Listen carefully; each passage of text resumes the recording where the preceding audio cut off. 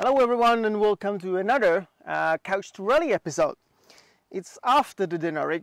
I'm still in Kenyan and I'm kind of recovering mentally and physically from all what happened over the 3 days of Dinaric Rally. And I have to say I must thank everyone in the team. They were absolutely amazing. Every single member of the team, there are a lot of volunteers. They had put so much effort into the rally that it's just mind-blowing. If you kind of see the price tag, but once you actually see how much effort it is in order to put the rally together, you will completely understand. I mean, only for that is worth to go to some rally. So I had a lot of questions about the rally and about how the bike went and all that. And in this episode, I would like to start with just the general information about the rally and how it works and what it is really. So what was the Dinaric Rally?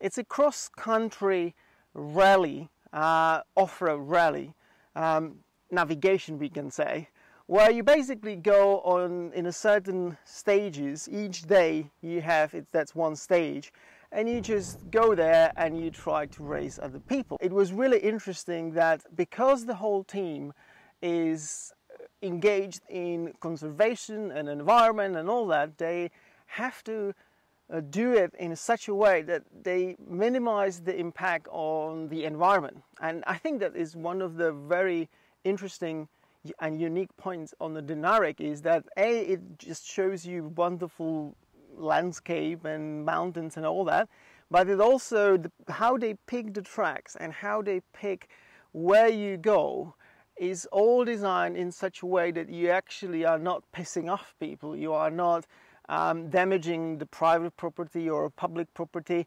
And you know what, once you ride those roads and those tracks, I mean, I have been riding after the whole, you know, the small bikes went and quad went, and you barely see that there is any damage. And it rains once and the whole thing is like it was before the rally.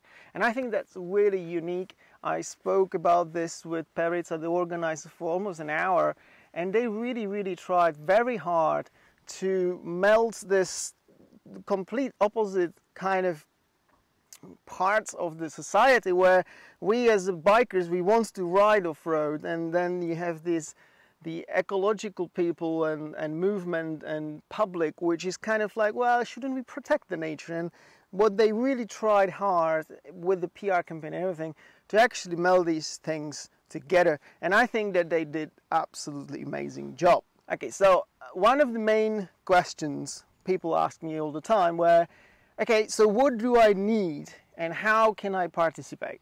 So obviously you need money. You need to pay about 350 euros. That's what I paid. That was a last minute price, so you can get better price if you pay an early bird. Then what you need is a motorcycle. Now, people were kind of asking, do I need to have a special bike? Do I need to have a race bike? Do I need to have a small bike or anything? No, you need a bike which is gonna be in a good enough condition to survive 3 days beating, and you need the motorcycle which has enough protection and enough ground clearance to actually go through some serious off-road. That's all what you need. It's not about CCs, it's not about suspension, it's not about anything, you know. And the thing is that you are not, well, you're not aiming to win it. If you're aiming to win it, then you need a different bike than if you just want to participate. What kind of experience do you need in order to participate in this rally? So Dinaric was amateur rally, they put it that way, so there is no qualification for this rally. So really you just need a money and a bike and you just go and race. In terms of experience, how to put it, the thing is that after first day I came here and I said I'm not gonna race because I'm not gonna ever win anyway. But after first day you start racing. It's just how it goes. So in terms of experience, what I may suggest is that if you can ride a Trans-Euro trail comfortable without any problems, then you have enough skill to come here and to race the rally. No issues at all. If you have a skill where you struggle on Trans-Euro trail, or you just not very comfortable riding, then it's gonna be very hard. You're gonna push yourself to a lot of limit. But anyway, it's not limiting. You can just paddle along as long as you want, really, if you don't really care about the placement. Now, one thing to mention with the skill and what kind of skills you need, the thing is, the heavier the bike, the more skill you need, because the organizers will put you through some terrain which is going to be quite tricky, especially on a big bike. So on the Ténéré, I have sections where I dropped the bike, I struggled through it, and you know, all that, and everything was dry. Now we have been having no rain at all. If it would be raining, it would be a little bit different. So that's about the participation, not really much. Now, one thing which I would like to talk about a little bit more is safety, and that's one of the things which you actually pay for when you're going to do the rally. So the medics are present at all, like you have at least 2-3 medics which are mobile in the 4x4s, and they basically go around and see you. Each rider has a GPS tracker, which I have it here in my harness, and that sends your current location all the time using a SIM card to the organizers, and they have like a plan where everybody is on the map. They know exactly at every single time where each rider is, and they can track them. You also get a special timing devices. So on a bike they put little tiny device which will trigger and measure your time. Another thing is that the organizers will close the special stages. I will go back to it. That's where you race. And they will close that for public, and they will do as much as possible to basically you have a clean race through the special stages. Now, everything else are public roads. If it's a tarmac or if it's the dirt road like in here, it is still public road. And then you have to keep in mind that you're actually riding there on a public road, so there can be a car, and we had a car. I had a car just in the bend. You can have a cows. I had a cows there, dogs, everything. So you have to count with that in terms of safety. It is really, really important to realize that you are riding on a public roads if it's not a special stage, right? So that's it. Now, in terms of bikes and what bikes are racing, each rally, and you have different rallies around Europe like Hellas and Hispania and all that, and they have different structure, but always the whole participants are divided into classes. So, and usually it's based on cc's of the bike. So you have, I was for example in bike up to 900, then you have a big bike which is everything above, and then you have 550 class. There were special classes for women, and there were special classes for quads. So basically what you do is you're like, okay, I'm going to race this bike, pick the class, register for that class, and that's it. Happy days. And then what you do is that your ranking is basically you're competing against the class. So that would be the classes. Okay, navigation on a rally. So there are 2 different types of rallies, and if you want to know more about rallies, actually, absolute and major shout outs to ADV2 Rally, Egel, which kind of get me into this rally anyway. She has been covering Dinaric as well. She's been racing Dinaric as well. She's talking about different rallies and how they work and how the Dinaric is comparing to them, because I don't have that experience. So let's go back to navigation. There are 2 main types of the rallies, or the navigation on rallies. One is a GPS, where you basically get a GPS track loaded up into any GPS device, and you follow the track, right?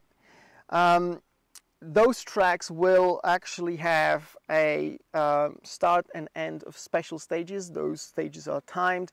They will have points where, for example, you can refuel. You have the points where you can get snacks and all that kind of stuff. So the organizers will prepare that.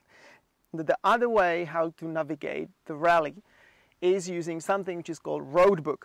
And that is kind of it's a box literally where you have a reel with a paper, and it tells you this bend is going to go there, there is a bridge, there is a ditch, and all that kind of stuff. It's much more detailed than the GPS track, and the road books are usually associated with like a proper rallies, right? They are like Dakar goes according to the road book. Hellas does, Hispania I think does as well. So that's the navigation. The Dinaric was only with the GPS. We got the tracks, loaded it up, and then you just follow. So rules and results. A lot of people are asking about it. So how does that work on the Dinaric? Okay, so because the track is on the public roads, you have to stick to the speed limit on the public roads where the speed limits are. So that's rule number one, stick to the speed limits. There is obviously not a speed limit off-road, and that's regardless whether it is on a special stage where you're racing or whether it's just an off-road track. So you can go as nuts as you want. Again, with the safety, if you go on a public off-road nuts, you may actually see that there is a cow or there is something, and you will be like, oh, bugger. So careful about that. But there's no speed limit on there. Now, you do have a certain time from the time where you start, which is where you go through the gate at the start, to finish the race. In terms of Dinaric, it was 8 hours. So you go, you start your race, and then 8 hours counts from that. So we started at 8, and you have to be at 4 back and go through the finish line. Now that's important, because if you don't, then any time above that 4 o'clock after those 8 hours is gonna be your penalty for the day, and you don't really want to do that. I had 10 minutes penalty, and you can, I mean, 10 minutes in a race is a lot. So that's it. Now another important is cutoff time. So there is a cutoff time at 6 in the evening. And that means that when you're still on the track at 6, the race is finished, the race is over. You are supposed to abandon the track and go to the nearest paved road and come back to the camp, to the bivouac.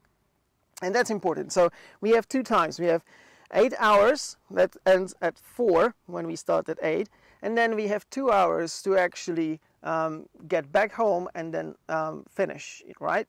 So if you miss all those, then you're kind of screwed. The important is that the special stages are only the ones which are actually timed. So during those 8 hours you drive or ride through the whole day, only the special stages are actually contributing your time for ranking, right?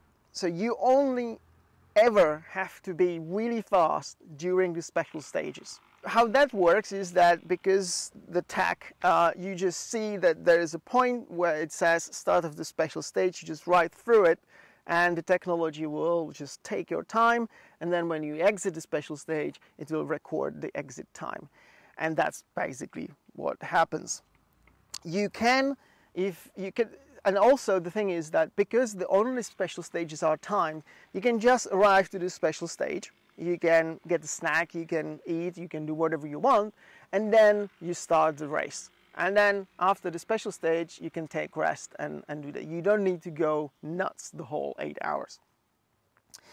So that's it. One really important thing, and that was that's actually thanks to the technology. So let's say that we have a gate where the special stage starts.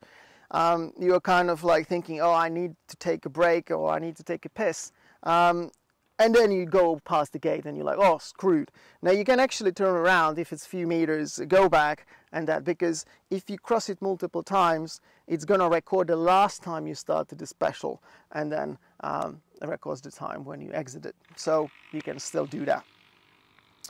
And then, okay, how's the ranking done? Okay, so as I said, only special stages are timed, and you will get penalties if you're racing longer than 8 hours. So your ranking is based on sum of the time of your all special stages plus any penalties you may have, and that needs to be the shortest time, right? So if you finish the first special in 5 minutes, then second and third also in 5 minutes, you have been racing 15 minutes, and that's your result for the day, and any penalties go up to that.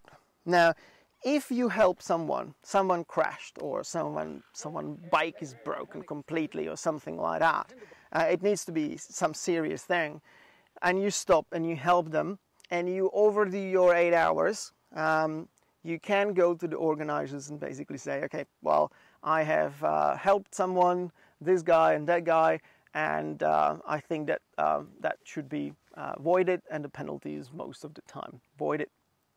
So that's it. I think that was in a nutshell about what it is and how the rules are.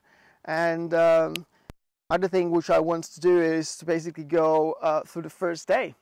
So let's do that one.